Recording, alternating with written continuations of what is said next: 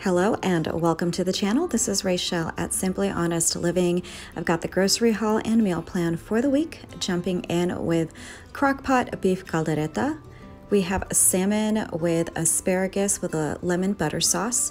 For Easter, I'm going to prepare a ham with a side of Brussels sprouts. And then I'm going to try to squeeze in a Chinese chicken salad at some point, if not for dinner, probably for lunch or something like that. It's been a pretty odd week. We had some last minute football games and stuff like that, so our schedules got completely shifted around. But here we go. Without further ado, here is the grocery haul and goodies for the week. Hello, it is Tuesday. Welcome to the grocery haul. Don't mind the recycle stack in the back there on top of the dryer. And Winston is a little bit whiny, so you may hear him whimper. Okay, I'm just gonna jump right in here.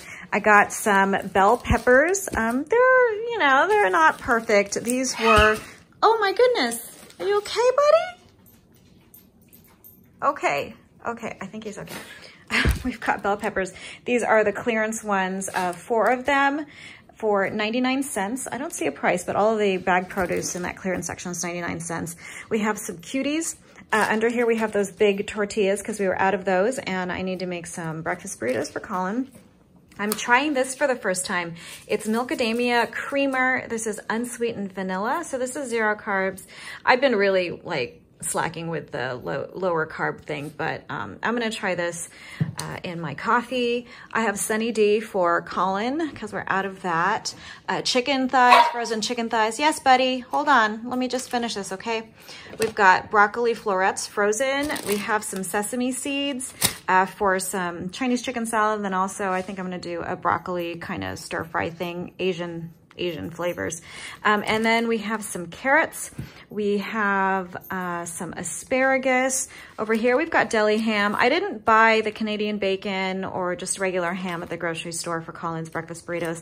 So I think I'm just gonna dice these up and put the strips in for his breakfast burritos. I usually just do egg, cheese, some ham, and tapatio.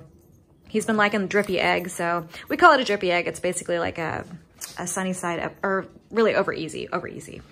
We have some shallot here. I actually don't remember what I needed this for, but I thought I had read a recipe where I needed some shallots. Oh, it's for the lemon butter sauce for the asparagus. So yeah, okay, let me just get through this. So we've got sage. I bought some stuff for Easter. I'm gonna do the ham this year. So we are doing sage, like a ham. You'll see that in a second.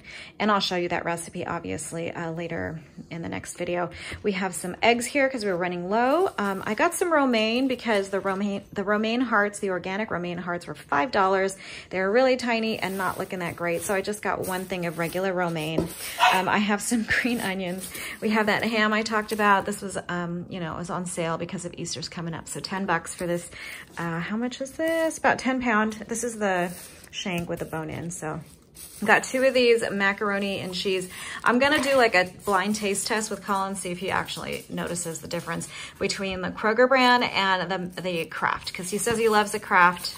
He can tell the difference, so we'll see if he can or not. And then back here is the evil section that hopefully I will not partake in, or in which I will not partake. We have some muffins. These are jumbo. These are really, really huge banana walnut muffins. I actually called Rob to find out if he wanted to bring some to the office. So I got 2 of them for him and the office. So we're not gonna keep those in the house for us. I did, however, get some caramel ganache decadent brownies for Colin. Yeah, this was $1.79. The muffins, so 6 muffins was $2. So for $4, we have a dozen jumbo muffins. Rob said he wanted some lemon bars for here at home, so I really hope I don't eat these. $1.79 for that. This is normally $6, as is this, and that's normally $6 as well. And then I also got these. I don't know if they're any good, if they're still kind of fresh, but I got sour cream cake donuts for Colin, normally $5. Oh, what was that? Also $2, so $1.99.